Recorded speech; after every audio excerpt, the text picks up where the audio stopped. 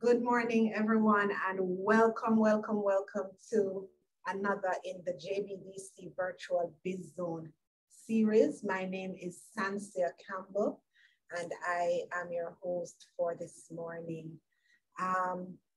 So this month, we're in a new month of September, even though we're at the 13th, it's the new month. It's the first session for the month of September, and this month we're focusing on distribution and customer management. And so what we're going to be focusing on for this particular presentation this morning is building customer loyalty.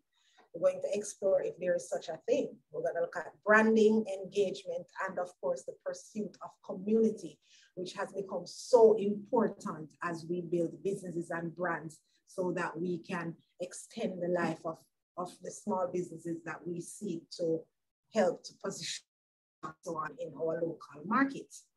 Now, this morning, our presenter is the affable Janine Taylor, and she is the Marketing Services Unit Manager here at the Jamaica Business Development Corporation. She is she's a marketer at heart.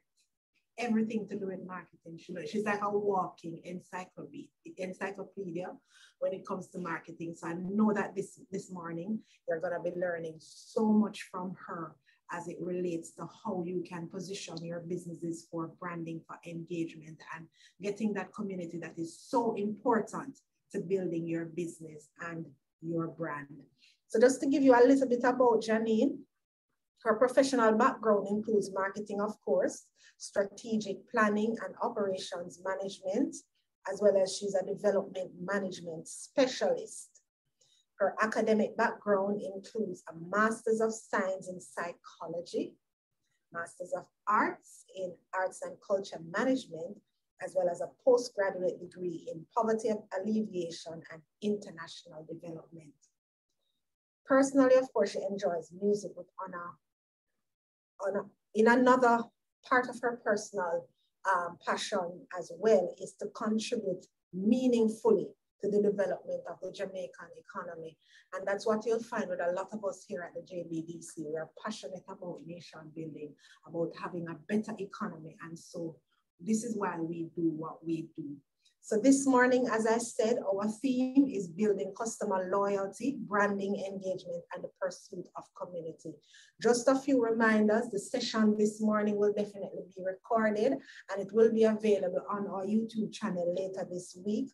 We invite you to subscribe to our YouTube channel so that you can be notified when new content is uploaded. We also have a brand new website, www.jbdc.net. Please check it out at your earliest convenience. I am certain that you will be wowed and you will find a lot of useful information on the website as well. And of course, we're going to be posting our evaluation form for this morning's session in the chat. So we ask that at your earliest convenience, you fill that out. Our web address, Keisha, is www.jbdc.net. So having said all of that mouthful, I am now going to move out of the way and make way for this morning's presenter, Ms. Janine Taylor. Good morning, everyone. And it's my pleasure to be here with you to share nuggets on this very, very important topic called customer loyalty. And I think I want to start by disrupting the title just a little bit by saying, while we need to make sure that our businesses are centered around the customer has no obligation to be loyal to you. And that is the crux of the matter. However, given whatever experiences they may have, whatever assurances they may have in dealing with your brand, your products and services, and your general offering and experience that they may have with you, is what generates a natural loyalty. And I wanted to start by putting that on the table, because a lot of times when we hear discussions about customer loyalty and customer service, we tend to think of ways of manipulating the way a customer may perceive the business, or coming up with gimmicks and promotional strategies to buy this loyalty. And so what we want to make sure of is that we understand that for you, the seller, you are seeking to invite and entreat customers to spend their monies with you, and the customer is seeking a solution that they may deem to be of a particular value, right? So if you are not actually trying to understand the customer, then you're basically going to be shooting in the dark and making a lot of assumptions about what the customer may view as a reason to be loyal to you. So what are we going to be talking about today? So today, the discussions will basically focus on these key points that I have on the screen here. First one we're going to be talking about is, at the core of this discussion, we must always remember that customers are people just as we are people. And so we all are living in a particular kind of environment. We all have a context that we are coming from, and we need to look at, in general, we're not talking about our specific market segments now, but in general, what is happening in the environment that will affect our customers and the way their buying behavior unfolds, the way they perceive things, and even the way they determine value.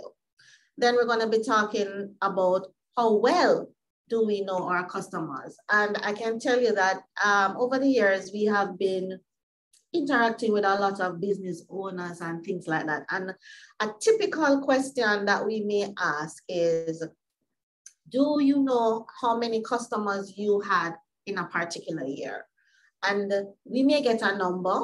Then we may say how many of those customers were repeat customers and how many were new.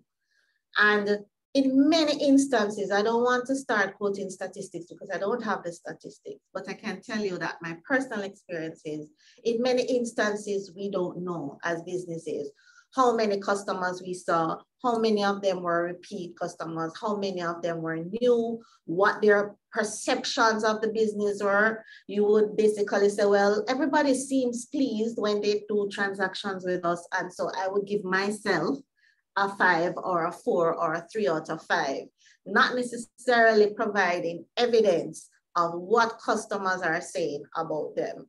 And so we're going to talk a little bit about how well do you know your customers. Then we're going to talk about what key concepts should be at the top of your mind as it relates to our current buying behavior patterns that we see in the marketplace. What matters to customers?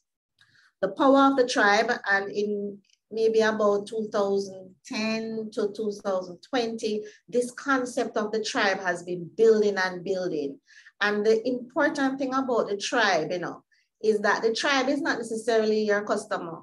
The tribe is somebody who has an interest in a particular subject matter, and this group of persons have an interest in that subject matter. And your business or the products and services that you're providing is somehow aligned or related to this subject matter. And so even though these persons may not be purchasing from you, they have a significant impact on your business because they are having discussions around something that impacts your business, right? And last but not least, we will talk about some strategies for engagement, because at the end of the day, if we're going to be talking about customer loyalty, then we're going to be talking about knowing your customers. And to know your customers, you have to be engaging with them. They have to be talking to you, and you have to be talking to them. And how does that work? All right. So what's happening in our market environment? Customers have choices. They're faced daily with a number of choices for a particular solution that they may be looking for. At the top of their mind, they're assimilating some variables in their heads that determine in their own conscience what is value for the money that they are going to spend? What is the most valuable option out there for me to choose? And they're going to be making a choice based on that. In order for them to be able to even see you or know that you're a part of that choice pool, you have to be accessible.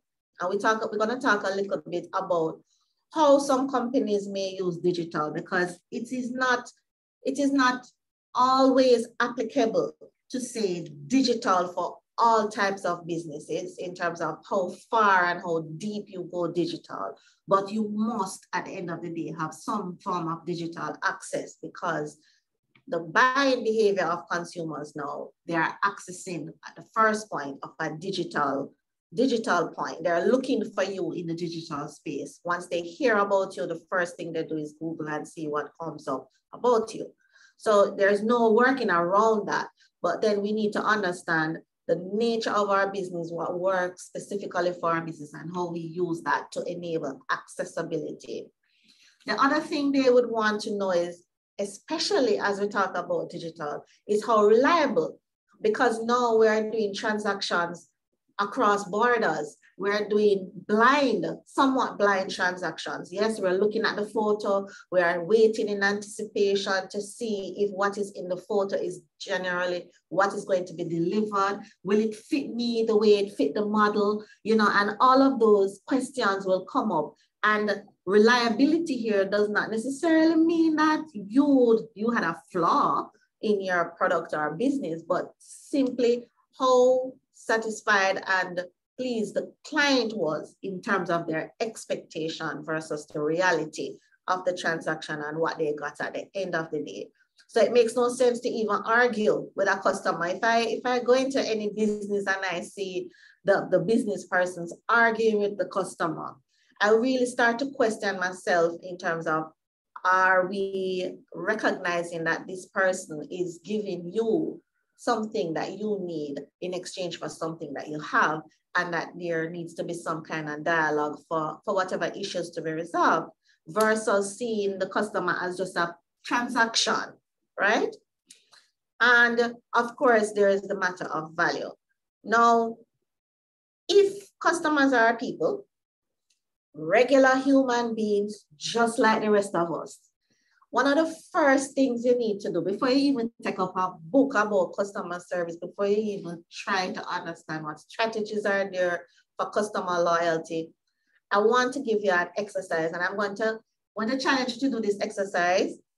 I want you to observe yourself for a week, going about your daily task and doing transactions, and examine how you feel as a customer in each of these exchanges.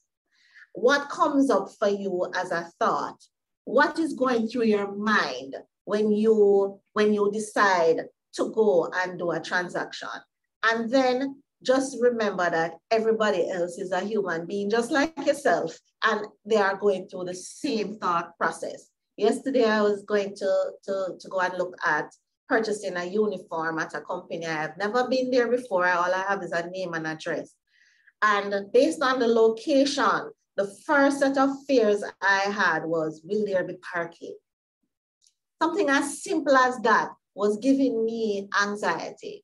When I got there, I had to park outside, and I'm saying, will the car be there when I go back out there, given the nature of the security issues around the road and so on now. And I'm in the establishment, and all I can think of is I need to move fast. I don't want to even hitch. I don't want to look to the left or the right. I just come ask. I didn't have what I want. I left because I didn't feel safe. So in the context of the customer, these are all the things that are going on in the customer's minds as they try to do business with you. And you have to be mindful that the customer is operating in an environment where there is a lot of noise. So generally speaking, because we don't know your market segment, so we can't get down to the nitty-gritty of what that market segment may be experiencing in the environment. But generally speaking, these points are affecting everybody. There's economic turmoil. Whether we want to believe it or not, there's economic turmoil because our disposable income is depleting. The value of our disposable income is significantly declining. And therefore, we understand that I am now going to become more conscious of how I spend my resources. I'm going to not necessarily try to find something cheap, but I'm going to start evaluating the economic impact it's going to have on me, given that I'm in an unstable economic environment.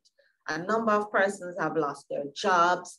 A number of persons have been displaced. A number of companies have redesign their entire business model and doing contracts, so there is not as much stability in employment.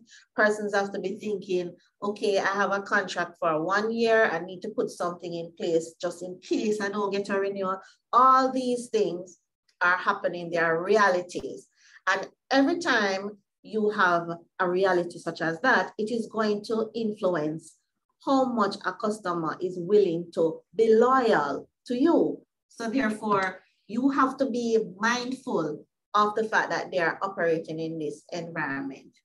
There's global unrest. So therefore, we have security-related issues, right?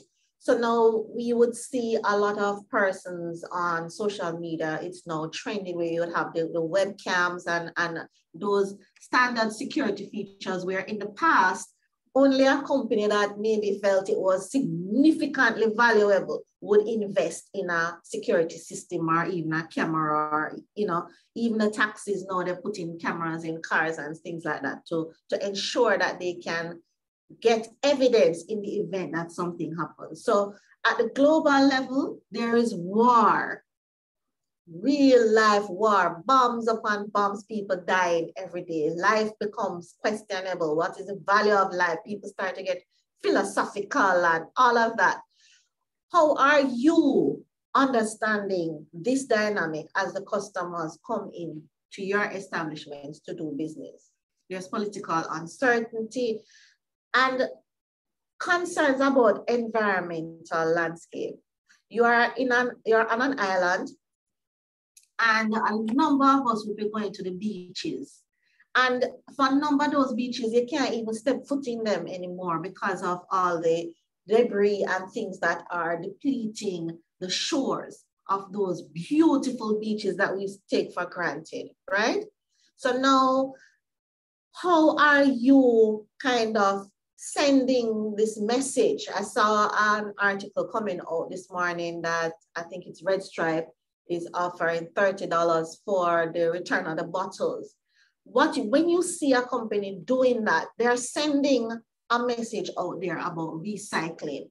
And that is something that is critical to the preservation of the environment, at least the environment that we have left, because there was huge consumerism, everybody buying, spending, having a grand time, manufacturing, using all sorts of practices that were not it was fast-paced, it was high volumes and stuff like that, but nobody considered the environmental impact this would have.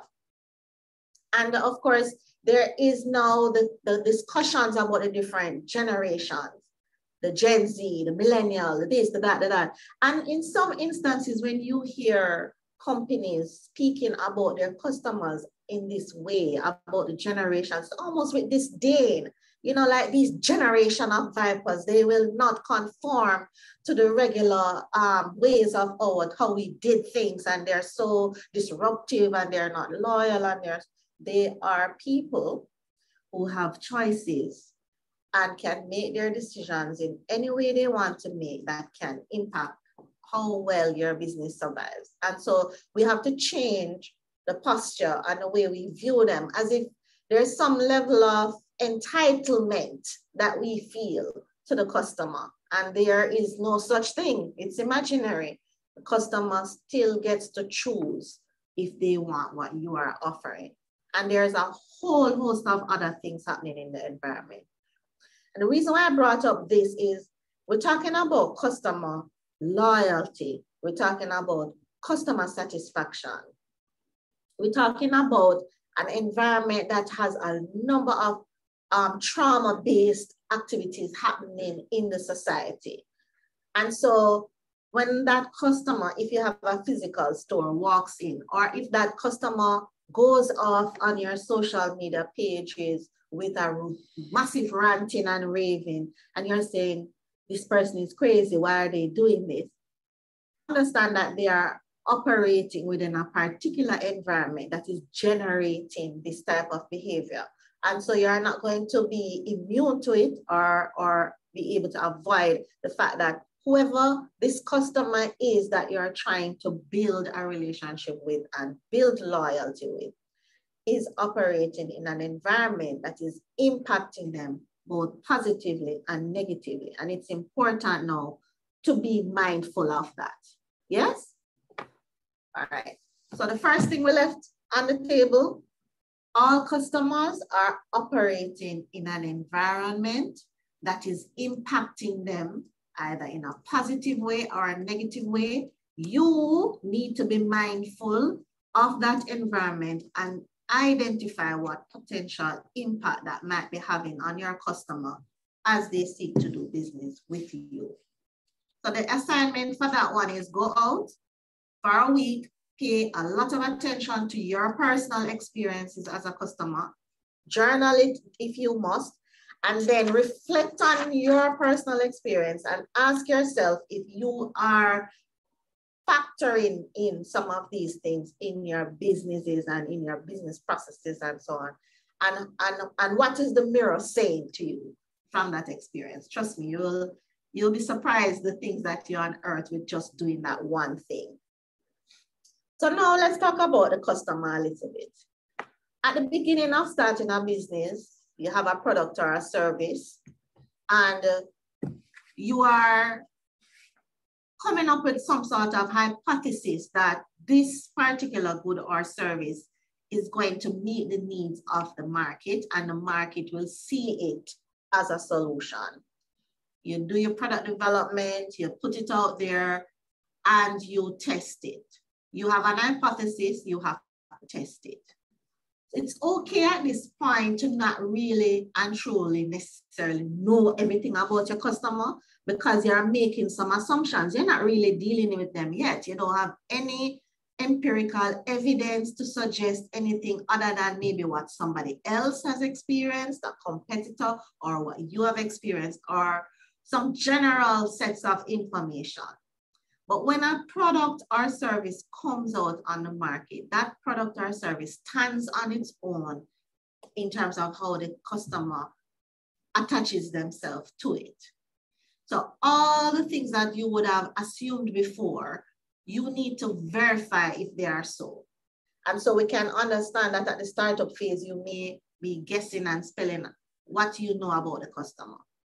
But the minute you do that first transaction, you see that first transaction? That first transaction is where the conversation starts.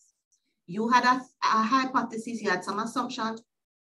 Are you asking the customer any question to validate if those assumptions were on point?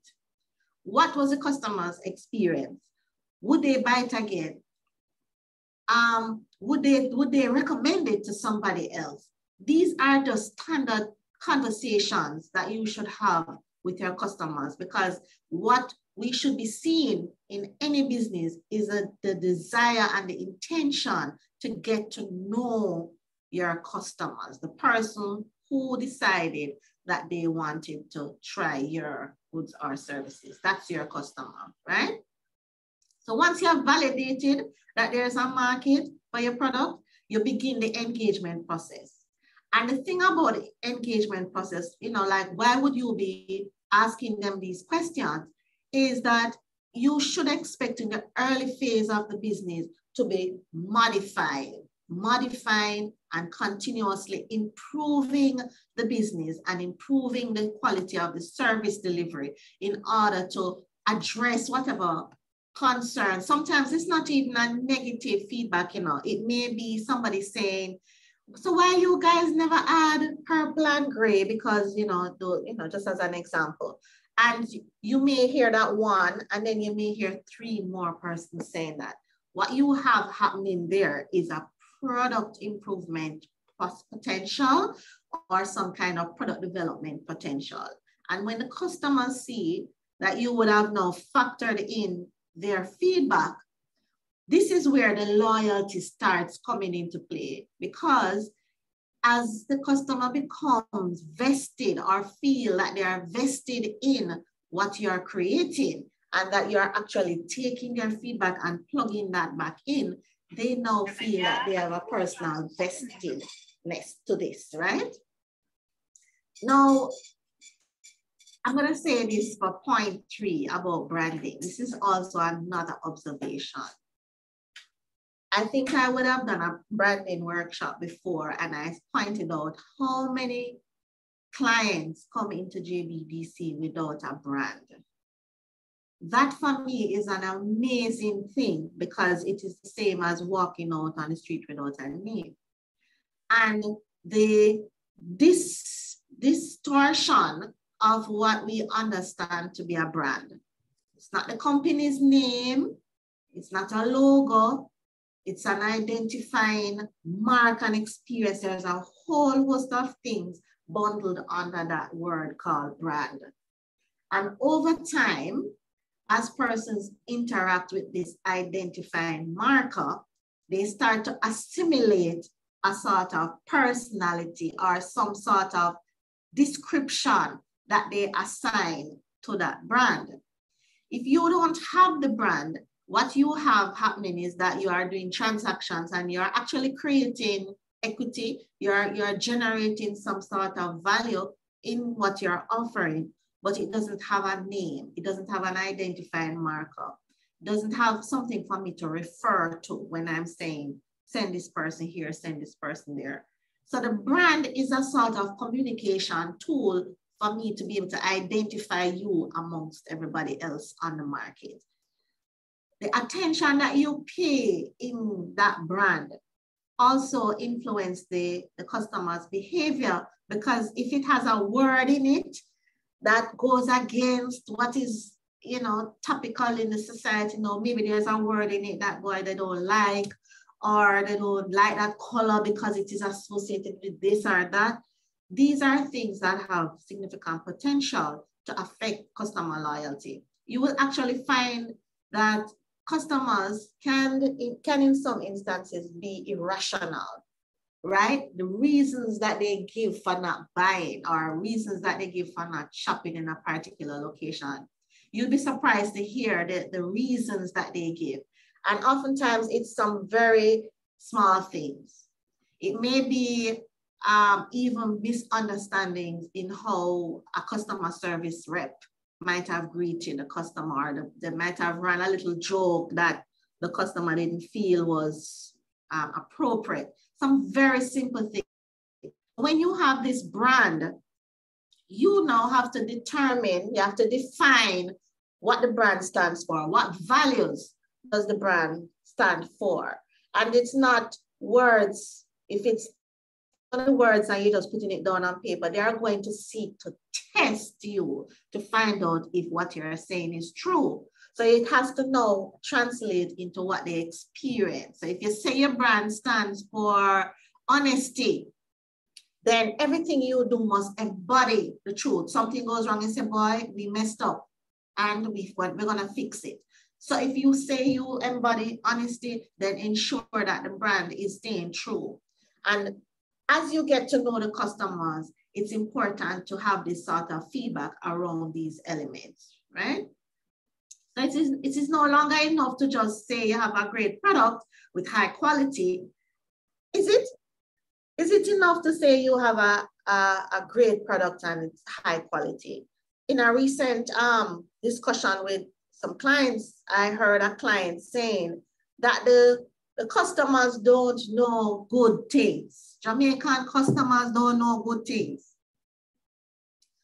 And that, I don't know if that's true, I can't speak to it.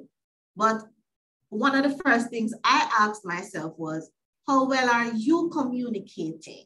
That is this just your perception that it's a good thing because you created it and you had a lot of sweat, blood and tears going into it, and you think it is the best thing since sliced bread, and the market is saying, not interested. And then you turn around and say, well, the market is dumb because they are not seeing the value of what you are offering. Versus asking yourself, how are they perceiving this product that I'm offering? I know that it's a great product. I know that it is high quality. But the truth of the matter is the decision maker, the customer, has to interpret it that way. So we would spend a lot of time and effort on the product. And we sit in the lab and we, iteration after iteration, and we come up with the masterpiece and we say, yes, this is it. And at no point in time was the customer engaged. All we are doing here is making assumptions about what the customer will perceive as a great product.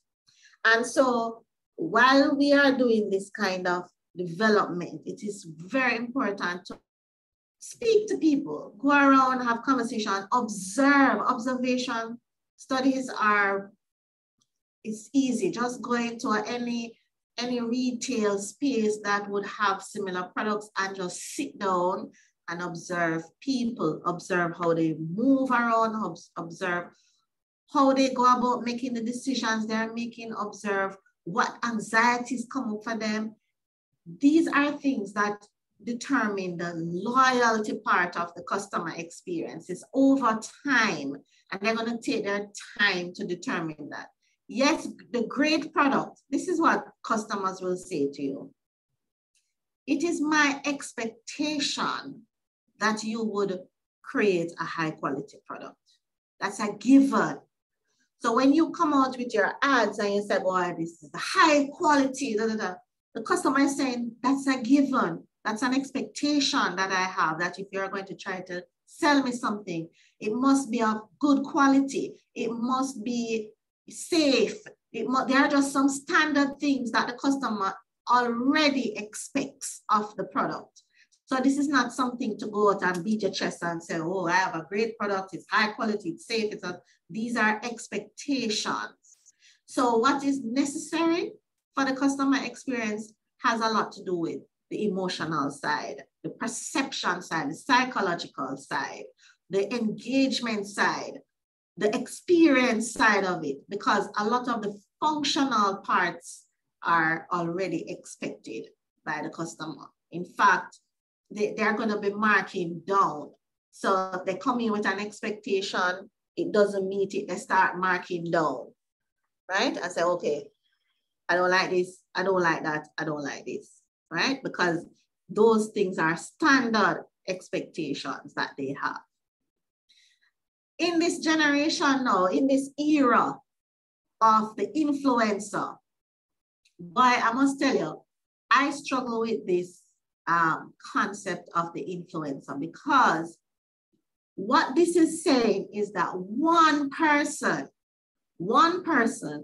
that I view or respect their opinion on something can determine whether or not I buy your product. They can determine whether or not I stay loyal to your product. They can determine that this product is good and this one is not. One person's opinion in a 5-minute or not even so long, maybe a 30-second video can make or destroy your business. One person, one YouTuber, one Instagrammer going on and say, I went to this restaurant, the food was horrible, everybody stopped coming to your restaurant. That is the power of the influencer. And I find that depending on the generation of the business owner, it is not viewed as anything, I don't need to look at that. That's the young people thing. Once you have a business and you're in this era, it's important, not necessarily that you're going to yield to the fact that the influencer can determine what happens, but to understand how the customer is influenced by this person, how the customer is determining whether or not you make it or not, So you have to now look at if an influencer came into my establishment, what would happen if they went back out and gave a review, right? The next thing that we have to consider is how well do you know or understand your customers and the context through which they have engaged with you. Now, what do we mean by that? And, you know, some things like the old broom, know the corners. There are some old time practices that will never die. Somebody walks in to your company and your operator asks, how are they doing? How did they hear about us? That's a very important question, you know. For every customer that you ask how they heard about you, gives you information on where they are tapping in, where they are coming in, because we have a lot of noise. The market access channels have been wide open. It could be a friend, it could be the Google search, it could be any possible reason could have led the customer to you. It's important for you to ask them what led them to you. What is the context that the customer had that this made them decide to walk in and decide to do a transaction with you? What was the context what were they doing when they decided to make an online purchase? How much do you understand about that customer and the process, the journey that they went through to get to you? Because what you're going to find is that if you want to build customer loyalty and you want to manage your customer experience, the customer experience starts way before they came in to you. And so it's important for you now to understand that journey that led them to you and to see what aspects of that can you influence. Because that now is where you're going to develop your competitive advantage, because if you can understand where to track them to and start giving them experiences from that place, then again, you have the potential of creating a very loyal customer. And the next thing is understanding the importance of the era that we are in and that the customer is no longer a taker. Why I want a shoes, it's the only place I can go to get a shoes, and you know, this is the only shade black, you know, it might have different shade of black, or this might be suede and it's suede selling, so I have to buy suede. You know, that was the past. Customer comes in now and say, but I like it, but I know if you didn't have it a little shorter, if it was a little, and you see them start getting very specific about specifically what they want. And they know that it is not so hard now to find the alternatives, right? So what you're experiencing is that the customer has a choice that they did not have before. If this was the restaurant that I used to eat, and I know that when I go to this restaurant, the food normally tastes good, that would be, in the past, that would be what I would use to decide to go back. And so the loyalty would be inevitable because of my comfort zone is that I know that your food tastes good. What am I going to do now? I want to go to a restaurant and I am trying to figure out where to go. The first thing I'm going to do is go on Google. Then I'm going to try to find out if they're on Instagram. And the first place that I am going to personally look at is the chat. Not the post, you know, not the post that you put up. I'm going to look in the chat and see what are people saying about this restaurant. Some might say it tastes good, it tastes bad. Then they're going to weigh how many good posts did they get, how many bad. Because we know, the customer already knows that there is a difference in opinion. And in that process of looking into the chat, looking even at how you responded to something negative is what they are going to be looking at. And this is why we are now saying that customers are fickle. They are not fickle. They just have more information at hand. And they have the ability now to move out of that comfort zone and rely on other customers, rely on what other customers are saying, because they are saying, boy, we in this together, right? We're in this together. So if 3 other customers say is a number 4, I can take a chance because customers are people like me. And one of the things that I know customers are looking for, they're no longer just doing it ad hoc or at random. They are looking to see if you have taken on their recommendations. They are looking to see it. So I might recommend that, you know, you should have somebody at the front to help us to park. And then I come back next week and I have the same problem with parking. Immediately I'm saying, well, that's not business with me. They're not business with me. They don't care about me, my experience or what I suggest. So I am pointing you in the direction of this co-creating culture that is evolving and helping you to understand that you don't have to figure it all out on your own. Even if it's a new product, you know, you may start sending out little questions and you'll be surprised how many persons are willing to respond to you and give you feedback. So that's what's happening in the customer arena. So what are some of the key concepts that you should be paying attention to in this current environment?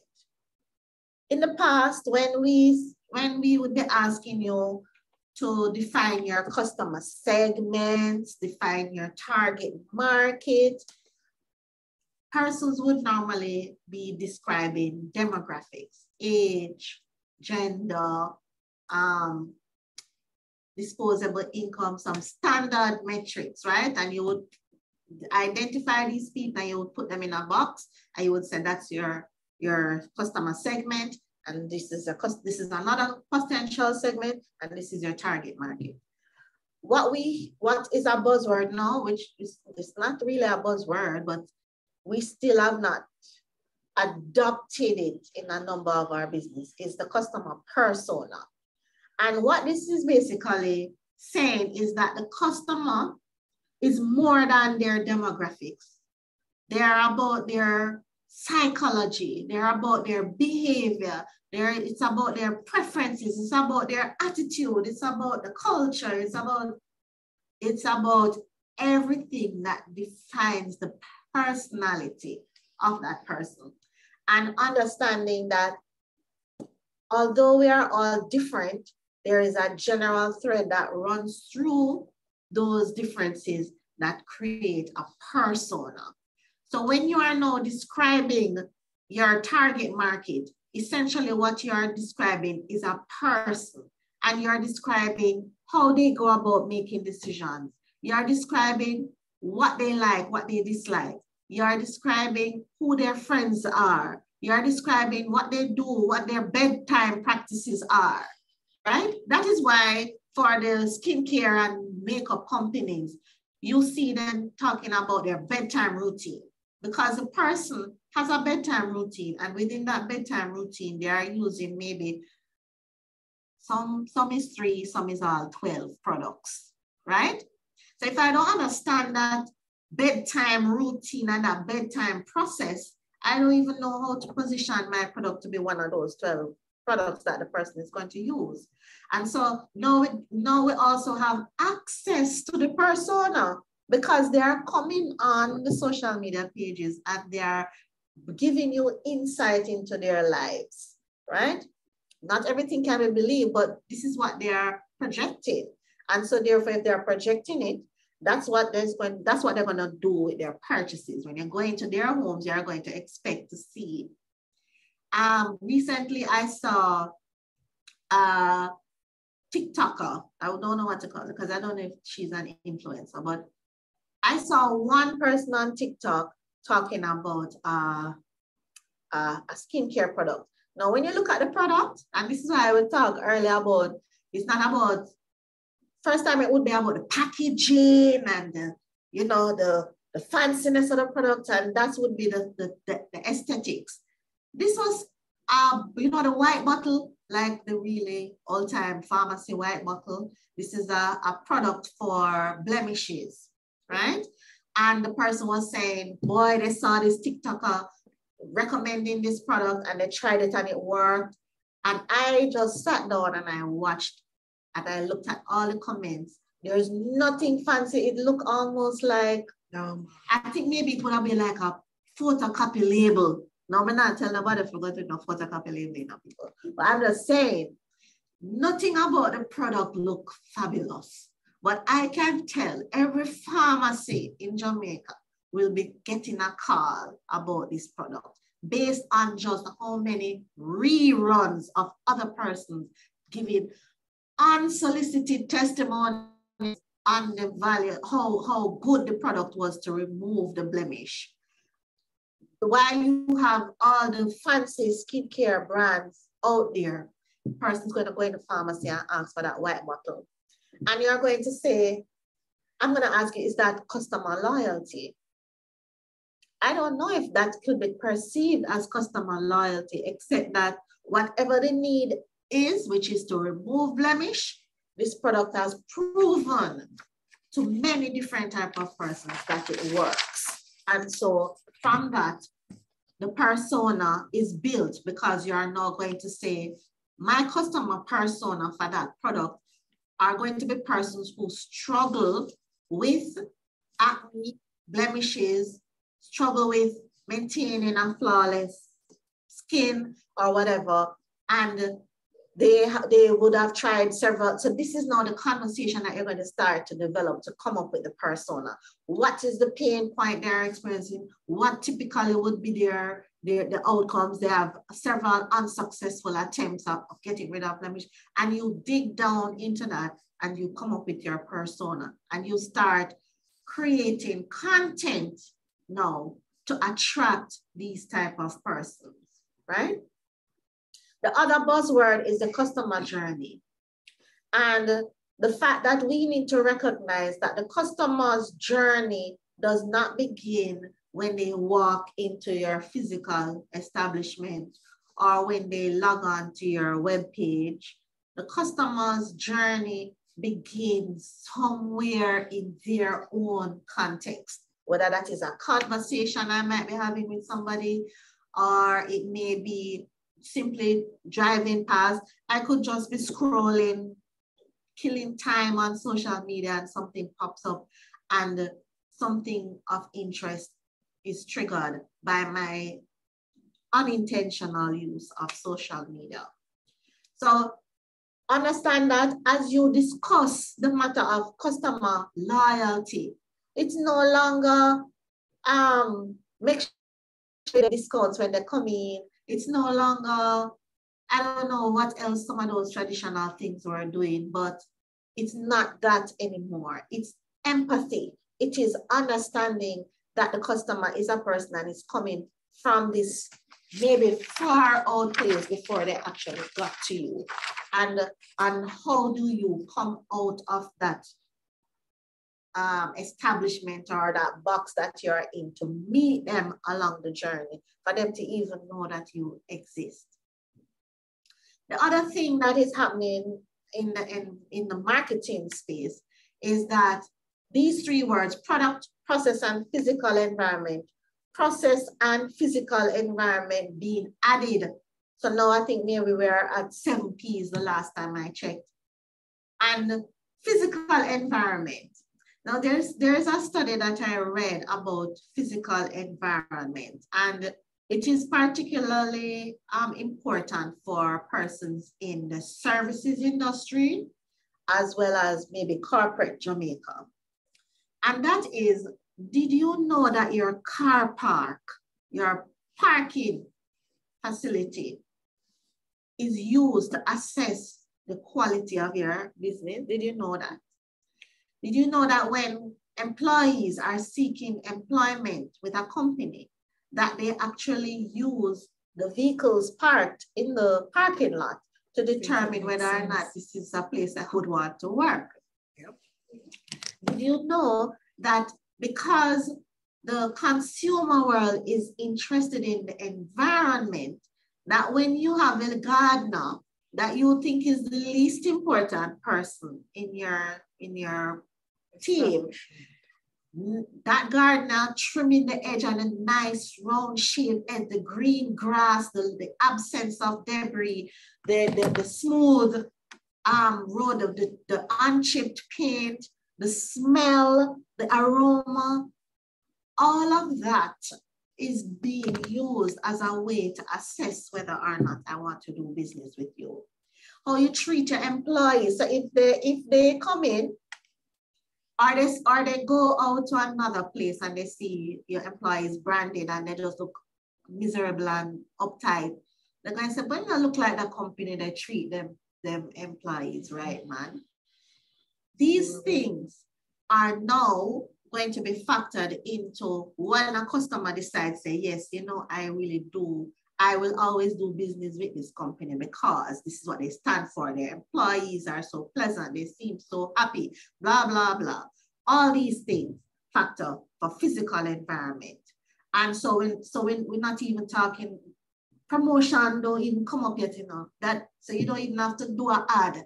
You don't even have to do an ad yet, other than to just ensure that all the things that the person is experiencing, all the senses, the sight, the smell, the taste, the experience, the psychological impact, all of that is being factored into the customer experience, and all of that is being used to determine if I should do business with you.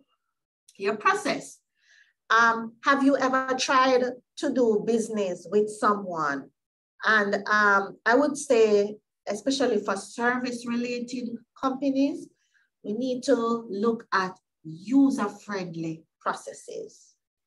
So if you have a way for the customer to have some level of control, can they self-serve in your establishment?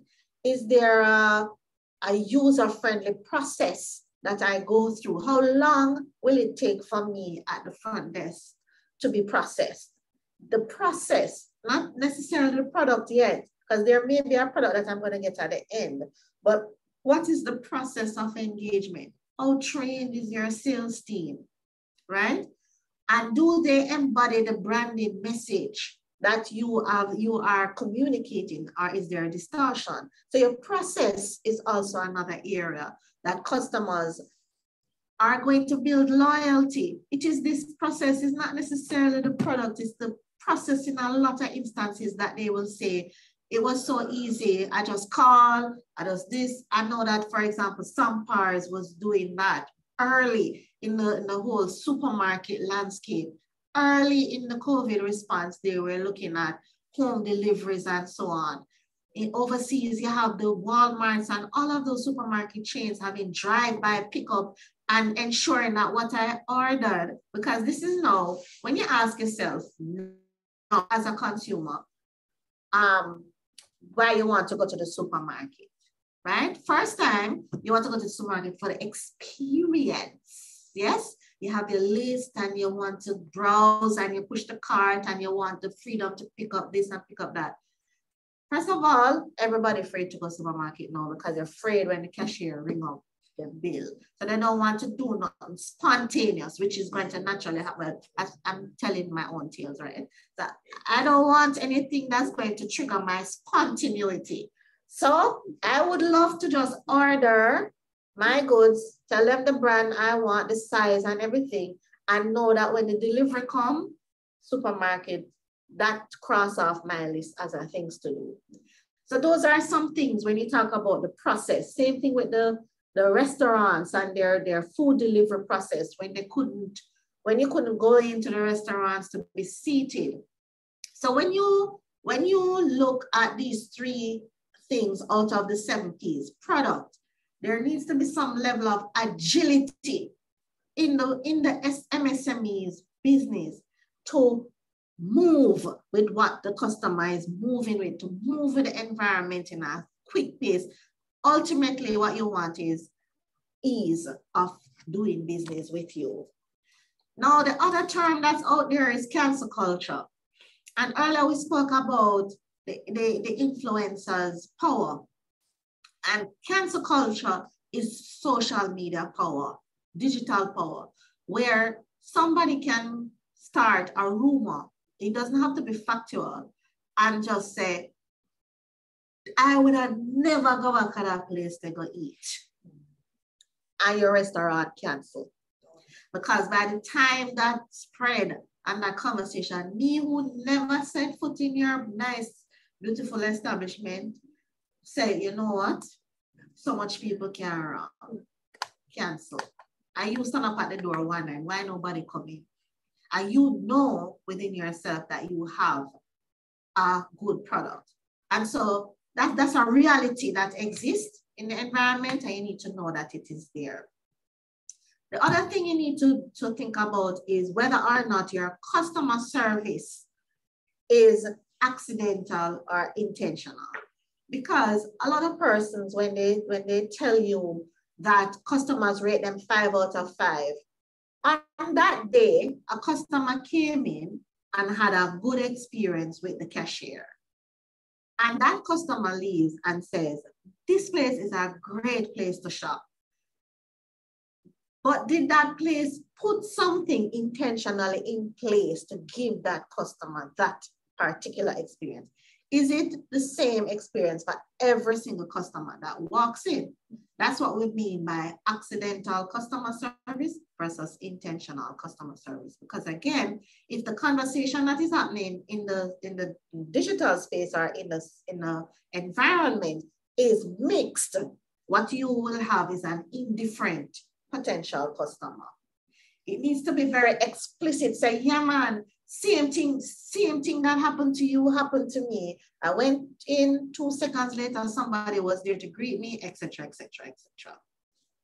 And of course, not paying attention to the power of the tribe, to the power of the conversation of the tribe, because this notion of the tribe gives you a lot of forewarning in terms of what the trends will be.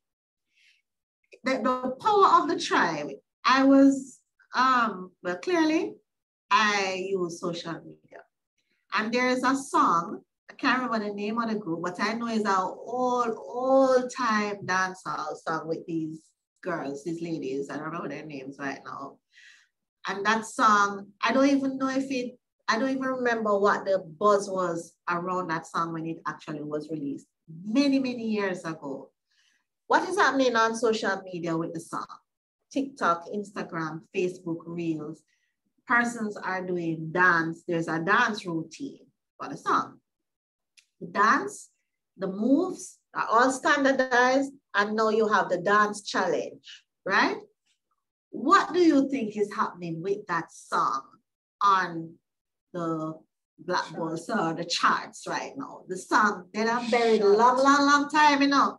Nobody know about this song. Yeah. Just one person unearthed the song, create a dance routine, and everybody wants to know. This is the power of the tribe. The song has been unearthed, and I'm sure it is trending on the charts. Without even having the evidence, I'm 100% sure it's trending. And I certainly don't remember that song having that kind of buzz when it was originally released. I don't even know if the artists themselves even still sing or even remember so they did do a song, right? So if you don't understand that, then you truly are not paying attention to the power of the tribe.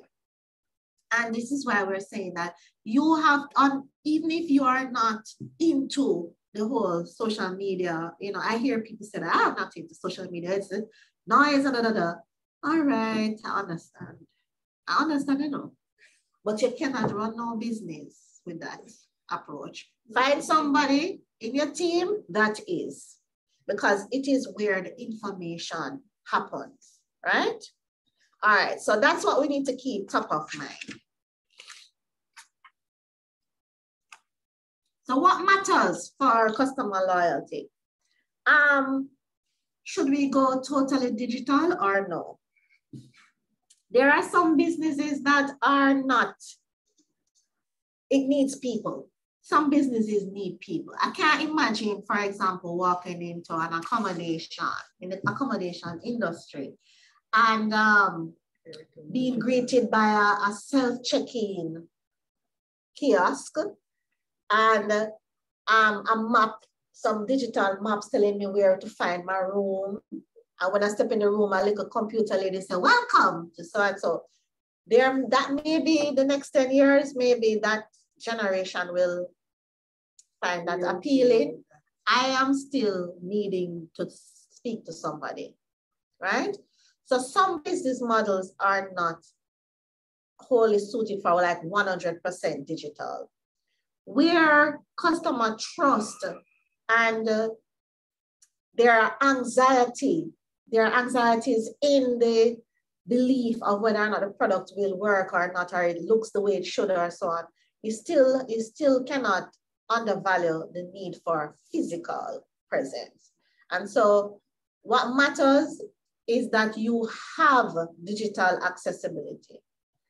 If all the persons in this session are business owners, first thing you do, Google your business on Google. No matter if you put anything on the digital space, just Google it and see what comes up for it.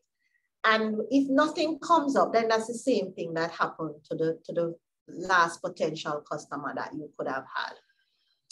You must have some level of access. That matters, because without that, customer loyalty means that you have to stay present in mind. You must be like right there in front of the person for them to even remember them loyal to you. Remember, they have no obligation to remember you or your product. But if you are visible and accessible, then you generate a sort of relationship. Standard customer care will never grow old. Manners, good old manners. Yeah. It will never grow old. Caring for people will never grow old. Assisting persons above and beyond will never, those are just standard. You don't need to read any textbook. You don't need to attend any webinar to just have manners. Yeah. Right? So standard customer care will never grow old. People matter, not data. And by this I mean, when as a retailer, you're going to look at your floor count, how many persons came into the store, how many of that did you convert, and you know that you have a sales target. You're going to say, okay, I need 100 customers to come into this store. But at the end of the day, even though those are the metrics that you're running, and even though when you finish your end of month report, your metrics tell you that you're meeting all your KPIs and all your targets, at the end of the day, if those people disappear, your business disappears. So there is something called analysis paralysis, and a lot of us get caught up in that, and we're checking off the numbers and the sales going up, the numbers going up. And if COVID never teach you anything, let it teach you that people matter, right? If the place shut down and people can't go out, no entertainment industry, right? So people matter. So yes, it is important to have metrics and to have the numbers running, but don't get so caught up when you see them working that you are not paying attention to the core driver of your business, which is the customer and how they are feeling, what are they experiencing. Inclusiveness. Customers do not want to be separated from your business. They want to have an input in what you are doing. So you have to now look at including them in your development process. As you continuously improve, you're continuously improving based on feedback. So one of the things that you're going to find is customers are going to be looking on to say, are you trying to get feedback from me? In the absence of that, the customer is going to feel that their input doesn't matter. So you must be intentional in getting feedback from them and include them in your growing process. Include them in what you are doing. Get them involved in the backstory. So every company that is created has a story, either behind the founder or behind the product or something. Be very clear and honest and open with the driving force behind your business. Why do you do it even when you don't have a profit? Why, what about it drives you to keep doing it? Why do you want to provide this solution to customers? How do you feel when a customer is satisfied? What is your emotional business framework, right? It is not transactional. It has emotions involved. You have sweat, blood, and tears going on behind the scenes. Sometimes take them into the background of that, take them into the back end of that, so that they can get a sneak peek into what goes into your end result, right? Because we may come out, we may start to argue with you about a price, not knowing that you spent 24 days making this nice bowl. I don't know anything about making ceramic. So I would not necessarily have an appreciation as to why it may cost the price that it's being charged for. So sometimes you have to give me insight as a customer into what goes into that. What is the purpose? Why does it matter? Why does this business matter? Get to the core of it and get vulnerable as well. Get vulnerable. Tell them about the good and the bad. And those are some things that these really capture some things that really matter to customers as they seek to make decisions about their loyalty to you. And just to, I sort of touched on this already. The power of the tribe. Now, I mentioned earlier that the tribe includes more than the customer. So when you're talking about your, let's say you have a website, you have social media pages, you have a physical store or business premises. And let's say you're in construction. Let us use construction construction is a good one because it's very tactile in nature. The nature of the business is very physical. You know, you're talking about lumber, steel, sand. You know, what could possibly be interesting about construction for Instagram? You may ask yourself that.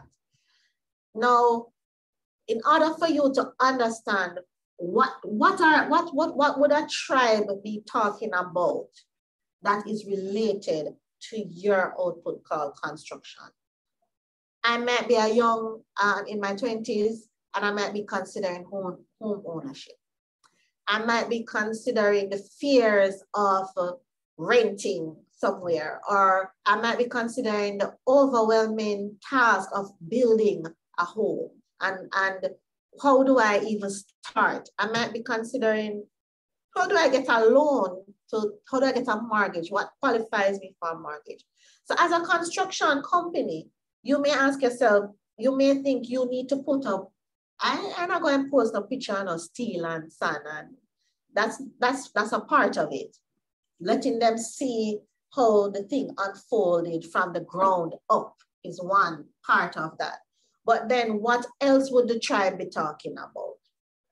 Affordability, quality, structure, what to look for when renting a home. What are some of the pitfalls in selecting a home in a particular area? What are some of the faster paced area? What makes this home, this price versus that? What would the tribe be talking about?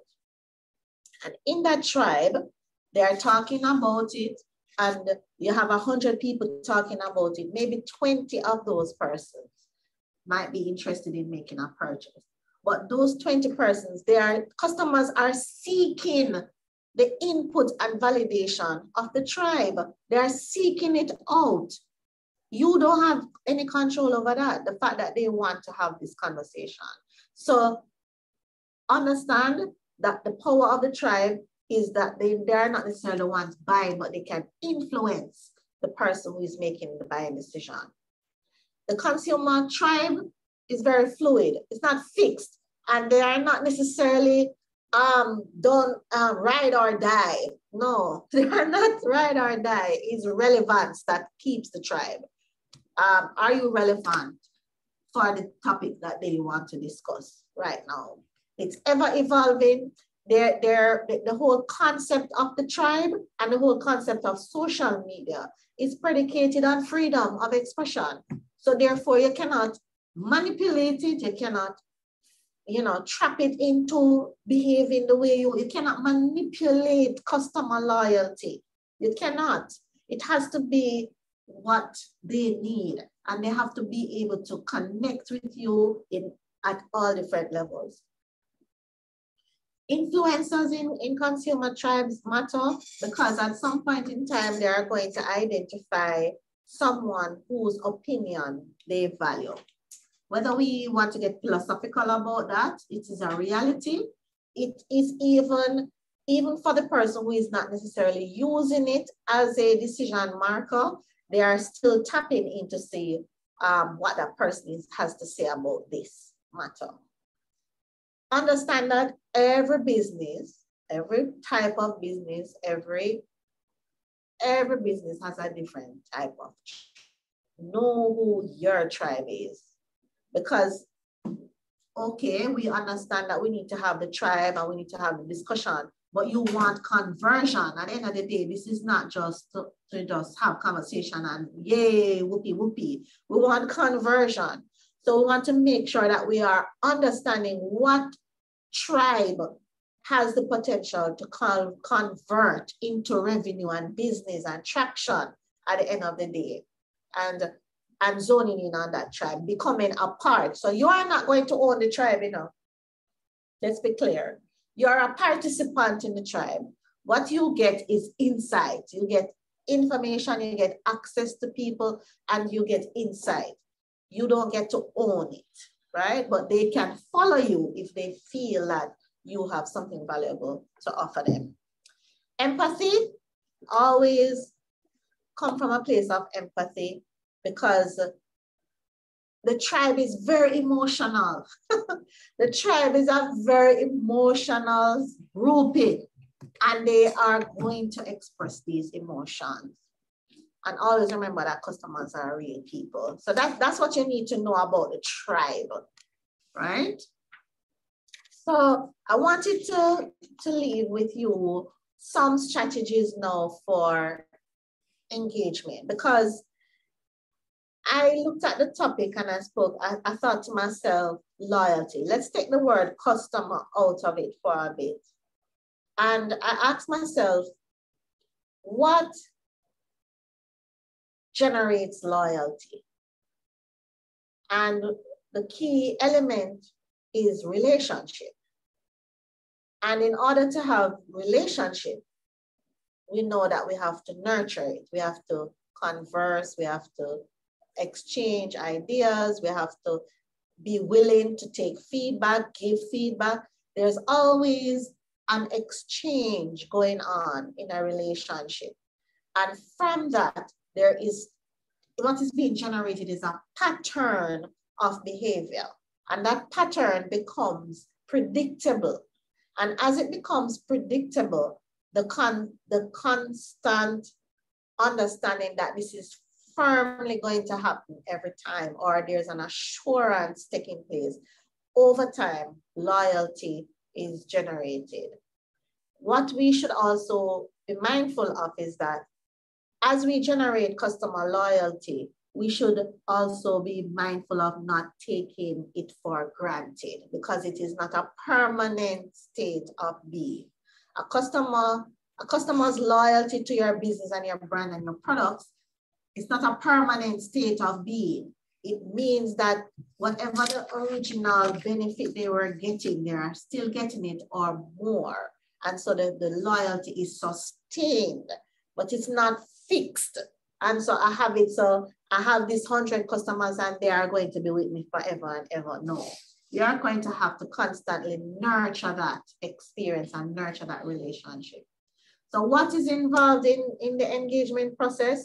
Getting into the story behind the brand. They don't want to just hear about your products and the product can do this and the product can do that. They want to hear about the persons behind it. They want to hear about how did the owner get into business? you know, what their backstory was. You have to be willing to be vulnerable and expose a little bit of that story to them. You have to be willing to create a context, whether that is through memberships.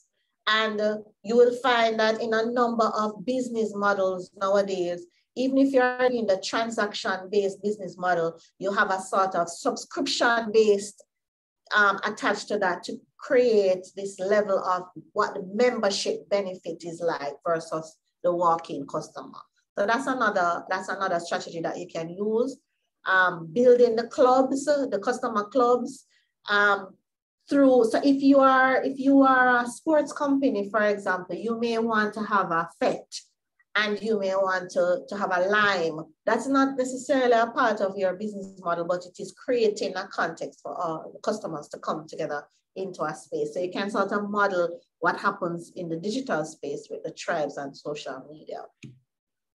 Incorporate the customer in your development process as the business grows. You should not have a business development officer asking you about the makeup of your customers in a given year, and you can't tell them how many persons were repeat customers.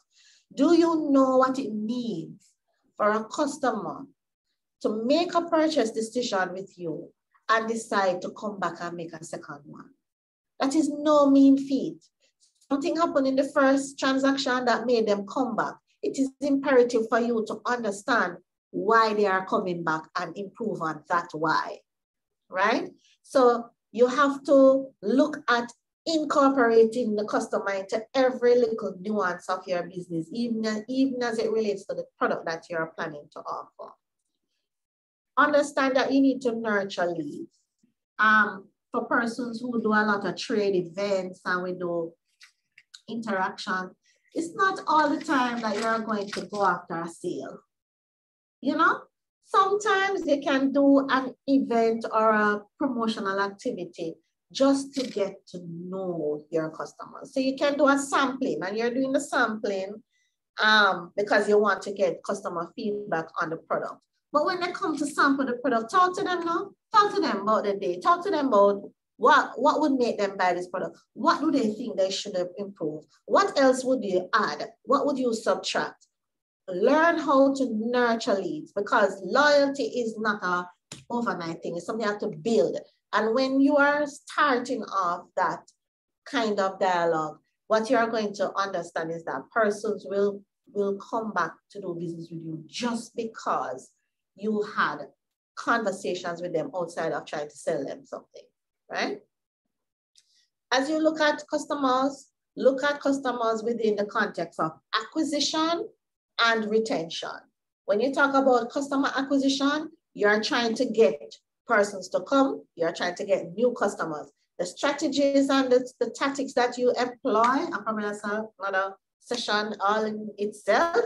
That's a whole school, customer acquisition, right? So those strategies are different. You're talking to somebody that you don't know, they don't know you, and you're trying to encourage them to come in. But I don't have to say cheaper. Customer retention tends to be less expensive. Let me say it that way. The customer already understands your product, already knows about it. What are you doing to keep them? That's what customer retention is about. Customer loyalty is when it transcends all of those strategies and the customer is doing business with you just because of the relationship. And ultimately, that's what you want to get at. That's it for me in terms of, you know, when we talk about customer loyalty, as I say, just don't feel that you're entitled to it. Don't feel that it is a fixed thing. It doesn't stop there. You understand? The person has a whole journey. There are persons interrupting them along their way to come to you. And that's how you lose customers, right? So at this point, open up to questions and comments.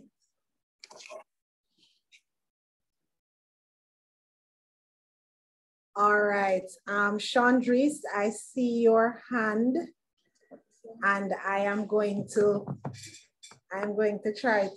come to your question in a second.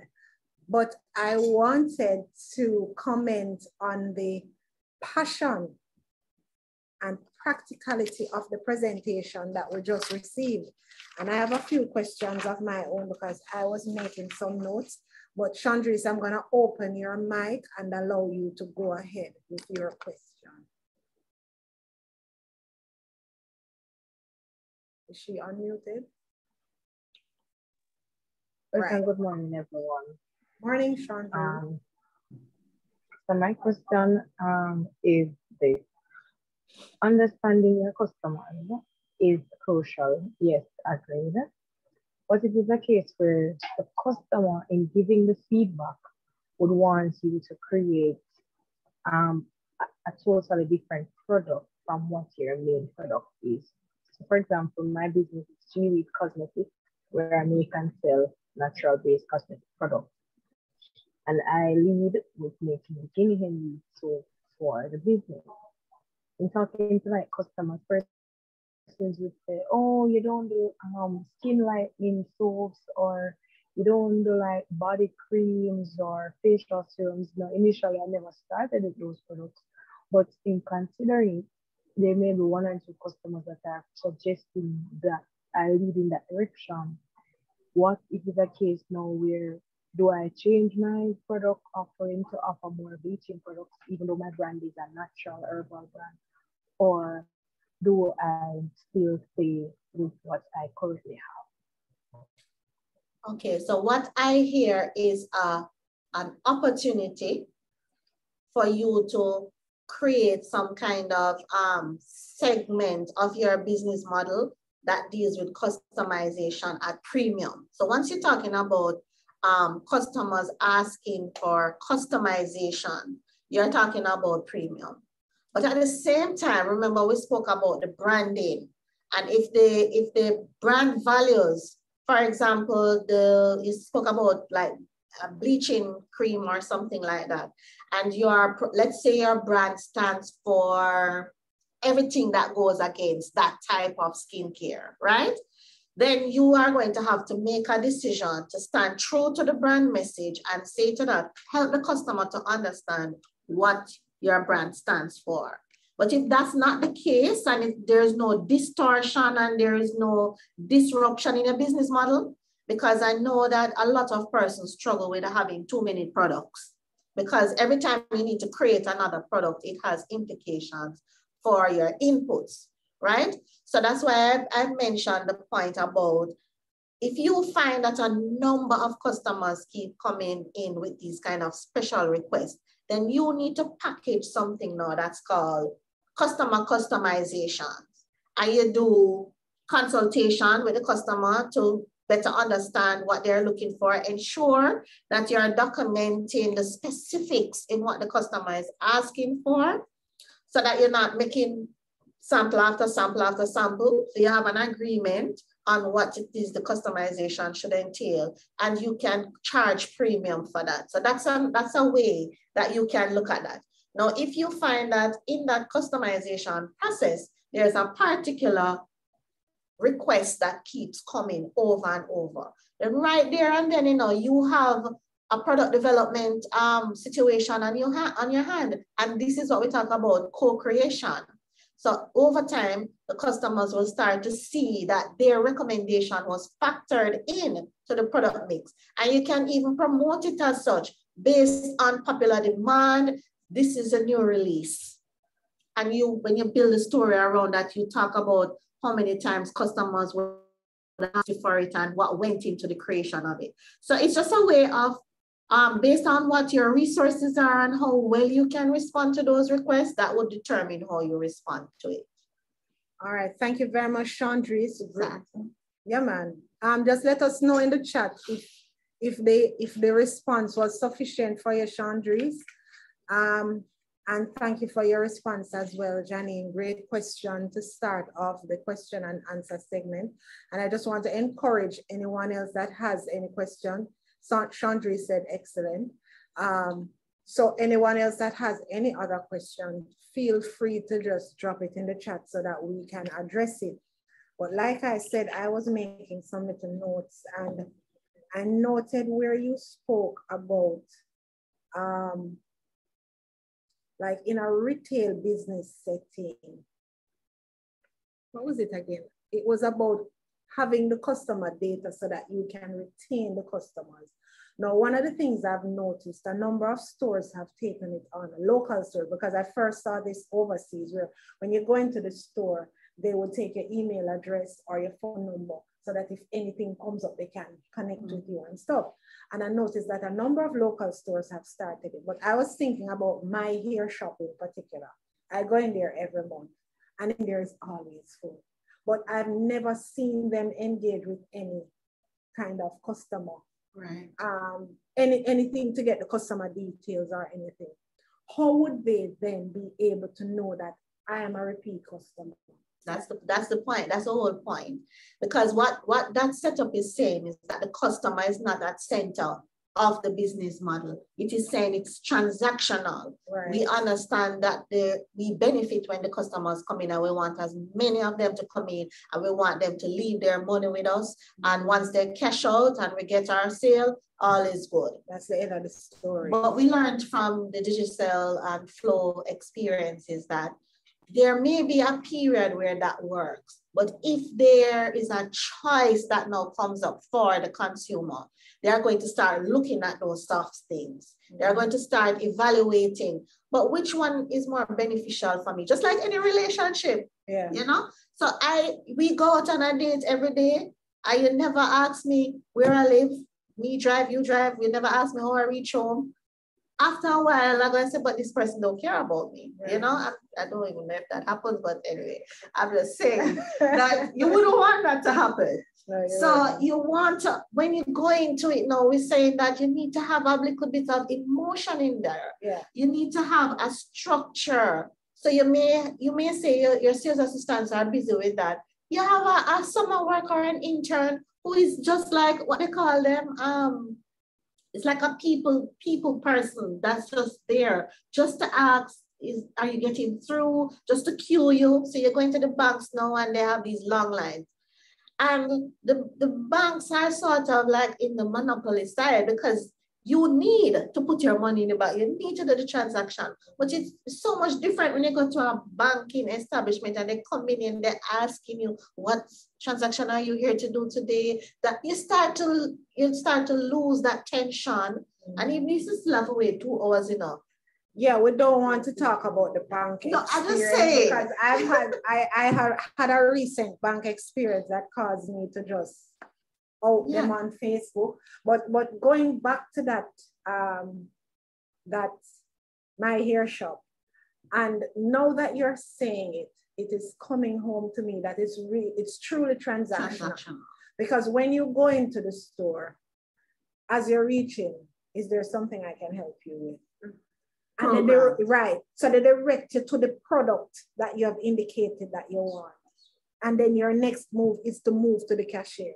Purely transactional, has nothing to do with how am I doing? Yeah. Did I enjoy my last purchase? Yeah. Is the product working? None of that. Because even the question is the product working. If you're talking about a purely retail establishment, and we're talking about inventory management, which our next topic will touch on. Right.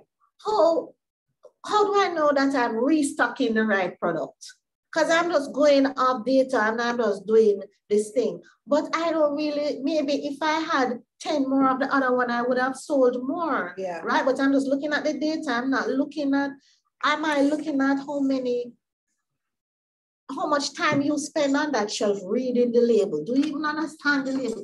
You understand what's going on in the customer's mind? And when somebody comes over to you and starts offering you support, how do you feel about that? What do you leave feeling when you go out there? You know, those are the things that build loyalty. If the customer recognizes that it's a purely transactional relationship, they're always going to be looking elsewhere. Right. And it's so important. Some of the points that you made, customers are people. Customers have influence and they have choice. And it's so important. And I've been talking about the customer persona for such a long time. And then when they said customer personality, for me, it was another light bulb Deep. Light bulb moment, because yes, you know, it's about their interests, their behaviors, the little things that they do that make them who they are. But then that's what their personality is as well, you know. So it was a very enlightening experience. If there are no further questions, I wanted to ask our audience a question. Mrs. Taylor shared a slide where she talked about some key concepts that are to be at the top of mind when we are building customer loyalty. Anybody can just drop it in the chat. Anything that you remember from that particular slide. There were 7 concepts that were shared. And the first, I just talked about the first one, which was the customer persona, which is crucial to how we move forward in building that brand.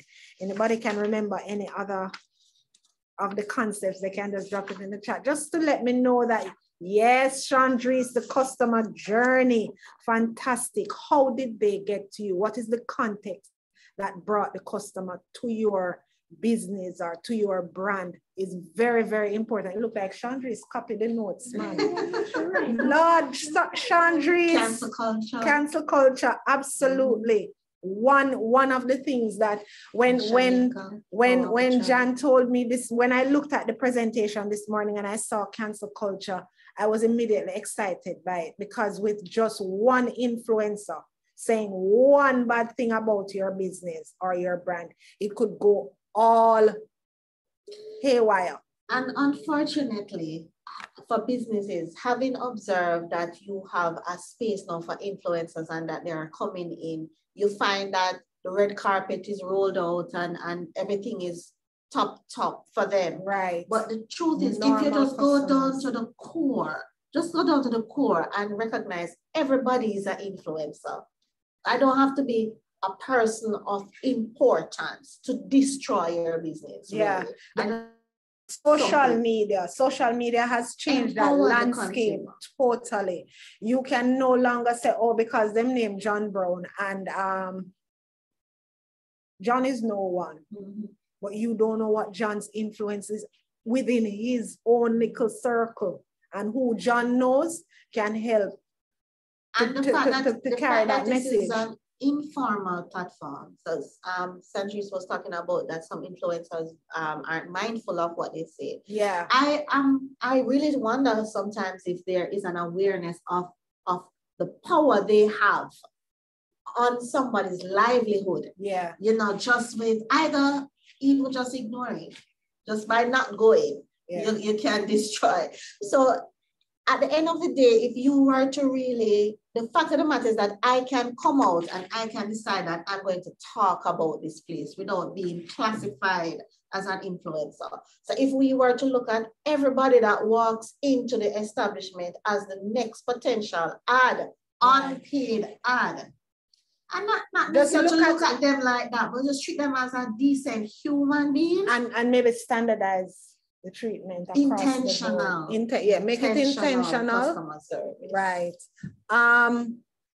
I see where Chandris is saying they need some training in how to talk about business.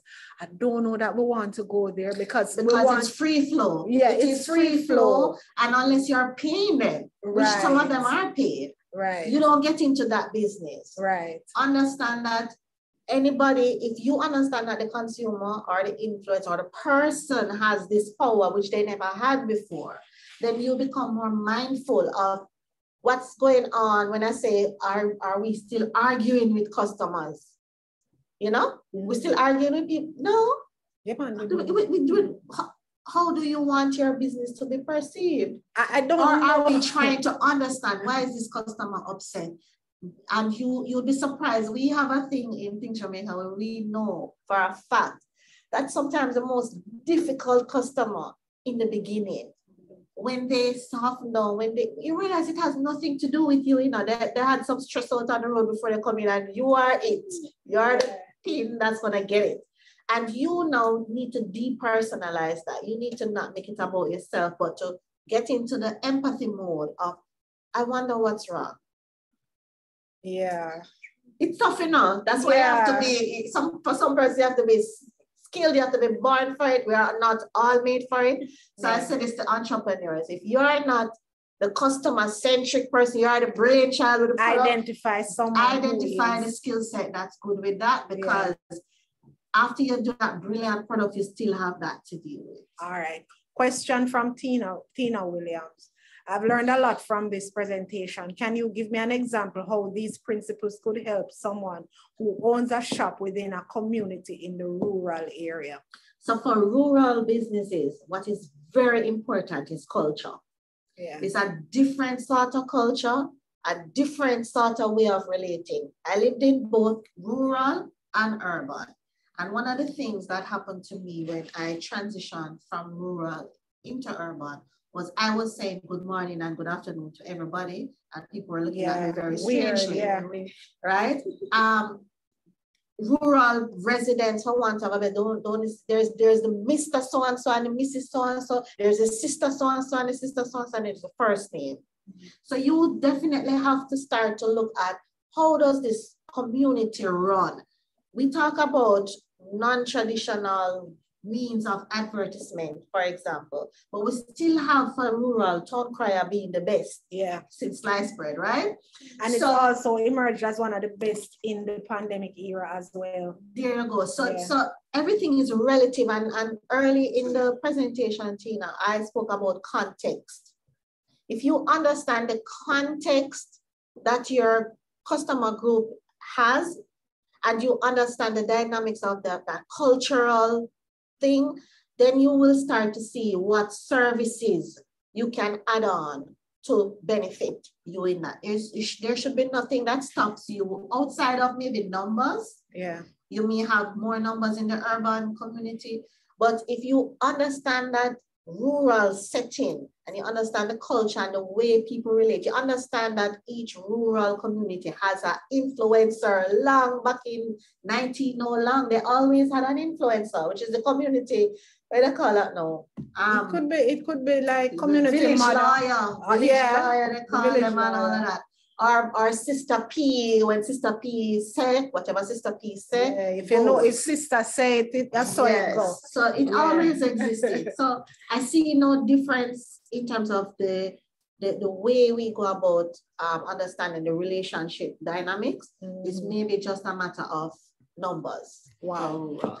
All right, great presentation this morning, Janine. I think you're welcome, Tina. I think we can agree that this has been very, very informative. Just want to ask persons, I've posted the link in the chat to the evaluation form, asking you please, just leave with us some of your thoughts so that we know what else we can bring to the table for future presentations. Next week, Tuesday, we return with a presentation on inventory management, which is also very, very important as we move into the next phase of our presentation, because next month this zone now, which is in October, we're going to look at preparing for the Christmas rush. And so we want to talk about how you handle your inventory going into what is expected to be the busy period. And we're praying and hoping for busy. And we're praying and hoping for disposable income so that busy can turn into cash, right? And so we're going to be doing that next week. So please fill out the form and let us know what your thoughts are. Also want to remind you that the session was recorded and will be available on our YouTube channel by Friday of this week. And you can always hit us up on any of our social media platforms, Facebook, Instagram, LinkedIn, at JBDC Jamaica. We want to thank Janine again for coming and sharing with us this very passionate and informative presentation. And we will see you next time on the JBDC Virtual Biz Zone, which will be next Tuesday at 10 a.m. So just look out for the link and register with us again. Bye. Have a good day.